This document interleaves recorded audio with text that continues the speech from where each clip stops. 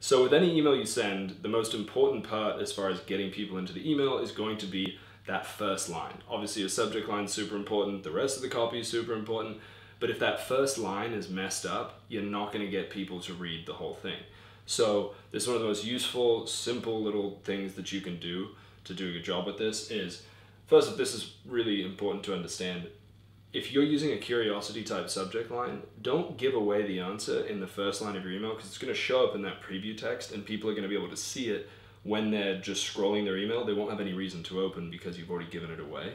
But as far as your first line goes, your first line, if it's a sales letter, if it's a video, whatever it is super important to make sure that people keep reading. The point of the first line is to get people to read the second line. The point of the second line is to get people to read the third line. It's not to sell the thing, it's not to teach a lesson, it's to get people to keep going down what's called the slippery slide, right? The slippery slope, whatever, slip and slide, I don't care what slippery object we're talking about.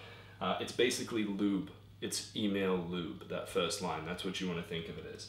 So when it comes to your first line, this is one of the just simplest things you can do with it is make it short, right? So if you look at these two types of text, right? Let's say that's your first line of an email. That's not hugely intimidating. Now this is what a lot of people do. They put this big block of text. Right when you open the email, there's just this block of text. And so what your brain does, it goes, I don't want to read all that, right? People are lazy. People are so much lazier than you think they are. If you're watching this video, you're probably not that lazy compared to the normal person.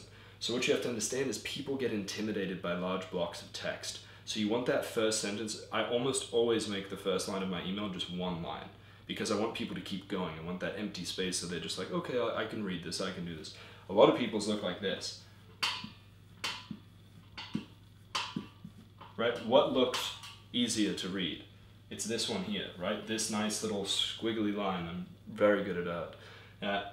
So when you open up an email and you've just got this big block, it's too intimidating. People don't want to read it.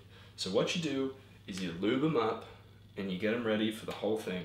So your first line is just email lube, or a bit of an open loop, some curiosity, something to get them to keep reading. That's what you want to focus on in your first line. That's what I got for you. If you want to make more from your list, if you want to see what mistakes you might be making, go to listdnatest.com, list dnatest.com. You can fill out that test and figure out how to make more from your list.